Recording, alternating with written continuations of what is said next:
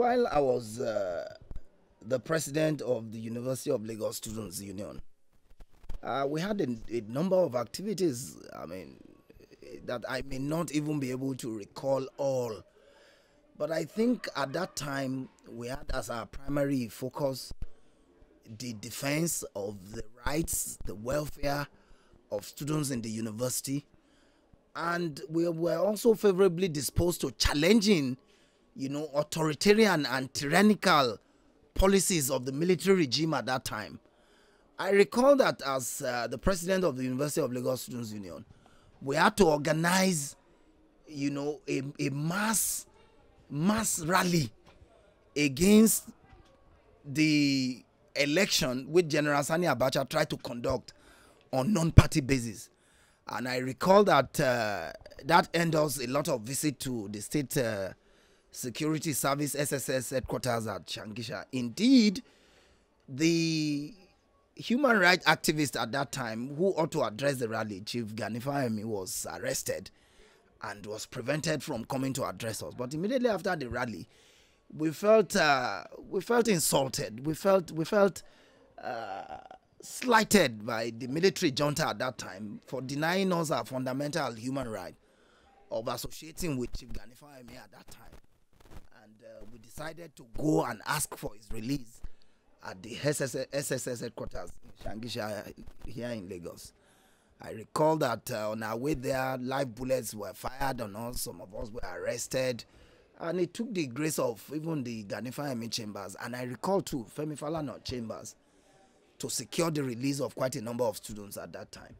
So the point I'm making is that unionism at that time afforded us the opportunity, to minister to the welfare needs of our colleagues who were students at that time.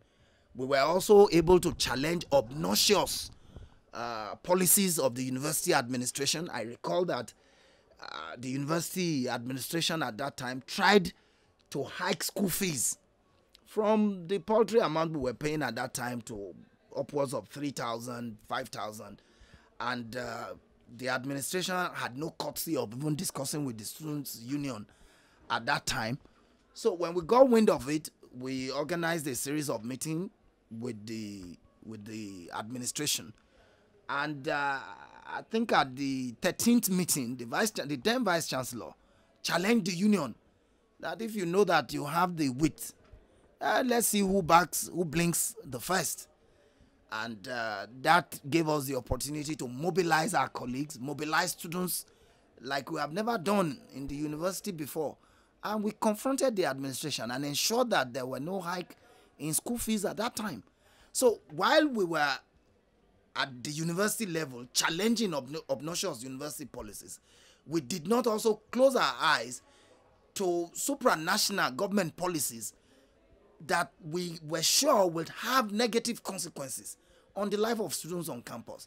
So it was a life of challenging autocracy, authoritarianism, tyranny, and dictatorship, wherever it reared its head. Now, as a lecturer and a member of the Academic Staff Union of Universities, if students display that kind of activities now, would you support them? I encourage them to display such activism. The only thing, I seem to kick against is unbridled violence.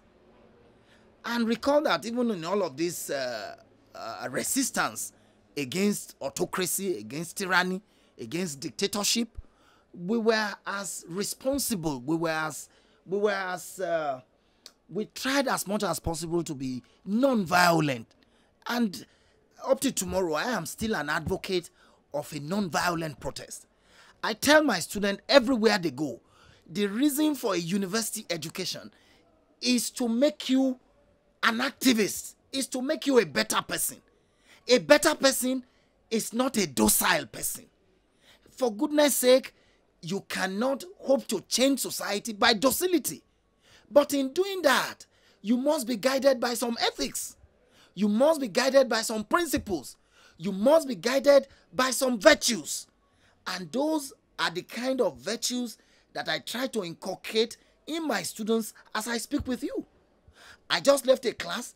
I made it abundantly clear that the man dies in each and every one of them. He who in the face of tyranny or oppression keeps quiet and do nothing. So I am still an advocate of protest, but you have to be you have to be methodic. You have to be guided in the kind of protest that you embark upon. And then you also must be logical. You know, you don't just want to protest for protesting's sake. I didn't do that as a student, and I will not encourage that now that that I teach them.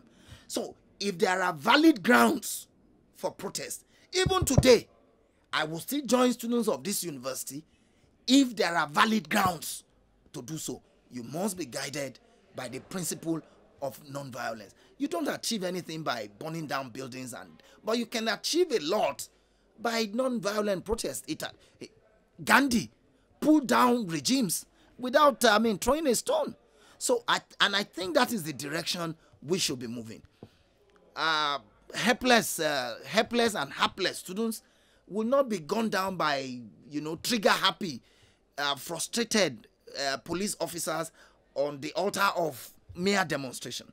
So when we demonstrate, which is our fundamental human right, and we have the legitimate right to do so, we must be guided in all of these activities. We're actually privileged to see one of the photos of the time you were leading student movement that time, and then we saw a particular car where you were inside it, and a coffin was on top of the car. What actually happened? Did you lose one of your kiddos, or did somebody just fall? What led to that person's death? That's a very long story. I don't know whether you have the time to take the story. I can make it as brief as I can. You recall that the history of the University of Lagos Students' Union has been that of resistance. Indeed, one of our past presidents, the well-celebrated past president of the union, who incidentally is also the brain behind Sahara Reporter, Omoyele Sowore, in his courageous attempt to stamp out cultism on UNILAG campus, was attacked by, these vicious elements who call themselves cultists. So after the attack, the union, including my humble self, launched waged a war against cultists and cultism on campus. In the midst of the struggle, some of us were arrested and detained. Some of us were taken to Kirikiri and all of that. But incidentally, one of our cadre, Idonije Jones, who incidentally is my senior, 1 year my senior in the Department of Political Science, died in detention. After the struggle, the university management published their names of those who would appear before the panel, including the name of Idonije Jones.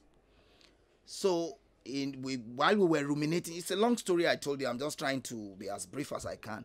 So in all of the story, the panel that was set up was meeting. And because we wanted to present them we want to bring Idonije Jones before the panel, we decided to go and excavate Idonije Jones' coffin and present it to the panel so that they can try him. But the coffin worked wonder, because as soon as we entered the council chamber, the venue of the trial, and on sighting the coffin, members of the panel took to their heels and left heaps of files on the table for us to... So we carted away the files. And in examining the files, we even saw the roles which principal officers of the university administration, and their collaborators played in the attack on Omoyele Sowore, and the attack, the siege on the University of Lagos campus. And that opened a lot of vistas as to the workings of the university administration. So that coffin was symbolic. And while I was president, we had to carry the coffin twice. That was on the first occasion, and on the second occasion was on the first anniversary of the death of Ken Saro-Wiwa. And we had to carry the coffin symbolically to signify, the vicious killing of Ken Saro-Wiwa that year. And if I remember well, 10th of November 1996, or thereabout. That was so. Twice we had to resort to carrying that coffin, on the first occasion and then on the anniversary occasion. So much effort actually to ensure that you stamp out cultism in the school. Then and now, what is this? What is the rate at which cultism is there still cultism here, despite all the effort you guys put out there? Well, I think the university administration will be in a better position to answer the question whether there is cultism on campus. I'm not a cultist, so I don't know whether the only thing I can say is that they have never left campus. Maybe they are now driven underground. In our days, they were very, very. They were in our days. They were very. They were very visible. You know, within a few weeks, few days, you could see skirmishes between and amongst them. You may not see all of those today because, as you may know, a lot have changed about the university system, including the quality and the caliber of people who are in the university at the moment. So it may not be correct to say that there are no cultists on campus. There may be, but what I know is that they are driven underground. Their activities are more clandestine and more nocturnal now. And, you know, we see sparkles of it here and there, you know, once in a semester or thereabout. So I think they are just more driven underground than to say that there are no cultists on campus. I recall specifically when we wanted to organize that rally against General Sani Abacha's election, there was the talk about some ministers of special duties trying to reach out to us to shelve the idea, and but you see, the point is, once you are guided by some form of ideological principle and you are clear about where you think society should be, and you are disgruntled about the current state of inertia, the present state of inactivity, particularly amongst the youth, amongst those you think should be at the vanguard of social change, then you cannot but be resolute. You know, at that time, we were resolute about refusing all kinds, you know, of inducement, whether from the administration or from government. But you cannot say the same today, because the last time I saw that charlatan who calls himself NANS president, Gbadebo something, you know, you needed to see the kind of wristwatch, you know, on his wrist. In those days, students will cut that hand at the point where that wristwatch was put. But today, it's as if it's the norm. You see people call themselves NANS wherever, welcoming wives of president wherever they went, welcoming, you know, doing advertorial in newspaper to congratulate head of state, to congratulate those who have contributed to the decadence, to the rot in the society, and they give them princely ovation and red carpet reception when they come around. I think all of these represents the perversion, you know, of the extant values and virtues for which students' activism, you know, was identified with in the past. I was scandalized the last time the wife of the president visited the university, and then NANS had a placard welcoming her to say that, I mean, these are not the kind of, you know, student activism that we grew up to know. So a lot is wrong with student activism now, you know, and times have really, really changed. I'm surprised when each time I see the Gbadebo guy, you know, laying claim to be NANS something, I wonder what's happening to this generation. Shortly before the transition to the supposed democratic whatever, where everybody now feels that you need NANS office to be close to a governor or to a senator or to the head of state, as the case may be. Even this Gbadebo of a character is in the national conference. So what manner of representation is that going to give to the youth of the country? You know, so you begin to wonder what kind of country that we are. if it is the likes of Yinka Gbadebo and co that will be representing Nigerian students at a place where their destiny, their future will be discussed. So I think we missed it totally shortly before the transition to civil rule, where people began to see, I mean, those offices, NANS, Student Union President, as an opportunity to get close to governor and get patronage. It's a patron-client relationship. All they need is money. You see NANS President riding chauffeur driven, when it has never been so before. And then there's the elite class amongst the students' union, whatever they call themselves now. So you cannot but you cannot but lose hope in a generation like that. Recently, I was reading in the papers, I think it was late last year, that NANS was paying a courtesy call to the governor of Akwa Ibom State. NANS? I don't know. Let's come back to University of Lagos, for example. UNILAG suspended or say maybe banned student unionism on campus. What was responsible for that, and what exercise or what effort are you putting in place to ensure that it is reinstated? You see, I think they banned students' union when there was a violent demonstration on campus. The VC's lodge was touched. The dean of students' affairs house was burnt down. I mean, well, one or two destructions here and there. Was that during your time? No. That was close to 10 years after my time. I mean, that happened, I think, around 2005. I left here in 1995, so that's clear 10 years. I told you that I'm not an advocate of violent demonstration, even though I could get a lot of things done without throwing a stone. It's about the power of logic, power of argument. If you ask my student today, they will still tell you that, I mean, you see, you begin to throw stones and throw fisticuffs when ideas fail. But if you can strategize, if you can be creative, if you can protest in a manner that you will be effective, you can get a lot of things done without throwing a stone. So they burned down quite a number of things on campus. We saw it coming anyway because, you know, we warned the university administration at that time, but they were lethargic about nipping it in the bud. So after the demonstration, they said they banned the union. And you see, sometimes I'm very, very uncomfortable when people ask me what I am doing, you know, to resuscitate the union. I'm not a member of the students' union anymore. I have my own association. I am a member of the Academic Staff Union of Universities. And I'm no longer a student, for God's sake. And I can't be a student forever. I think the better question is, what are the students themselves doing?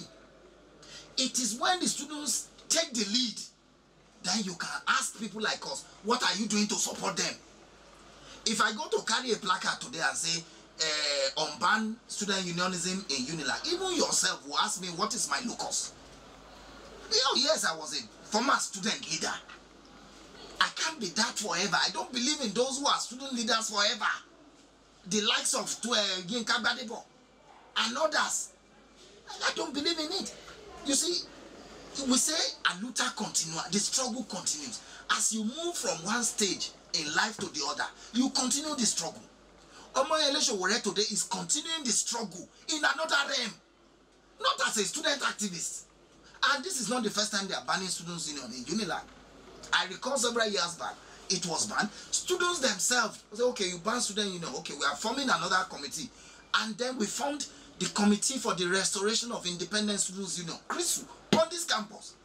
And it was that auspices when, you know, the activities were becoming overwhelming. The university had no choice to say, okay, let's bring back, you know, this students' union, because we can cope more with the students' union than with this group who calls themselves CRISU. So ask the students what they themselves are doing. You know, because a people liberate themselves or not, and no oppressor will willingly refuse to oppress you. You will refuse to be oppressed. So if the students of University of Lagos submit themselves to oppression, what do you want me to do? So I think the better question to pose is, what are we doing to support the unbanning of student union on campus? And I put it that way. Okay, and I give you the answer. The answer is that at several levels. I have met relevant organs of the university, the students' affairs, critical stakeholders whom I know could be influential in the unbanning of the union. And they've given their word. I mean, one of the things they told us, even recently there was a retreat for student leaders, newly elected student leaders, you know, in the University of Lagos. I mean, Novel Idea. I was one of the speakers at the forum, and I pointedly put it to the Dean of Students Affairs at the forum that look, we can't continue like this. The students must have a platform for them to organize, for them to demonstrate leadership. And if they spend 4 years in UNILAG and you don't give them the opportunity, you cannot but be breeding conflict. And in fairness, the man cannot but agree with me. But the point to note is that I am aware that there are several efforts to, you know, unban the union. But the management is having some kind of ideas about what union they want to bring forth. If the students agree with them, so be it. If they feel that that will not represent their interest, they know what to do and they should do it. And if they kickstart it and they need any support from people like us in terms of ideas, in terms of support, in terms of you know, logistics, whatever support, with the management themselves, they know that we will always be willing to give at the slightest beck. But I tell you, my brother, the students themselves need to kickstart the process to unban their union. It's their union. And once they do that, and we see commitment in that regard, I'm sure we can mobilize, you know, all our God-given talent to support them in ensuring that they make a success of the union when it's eventually unbanned.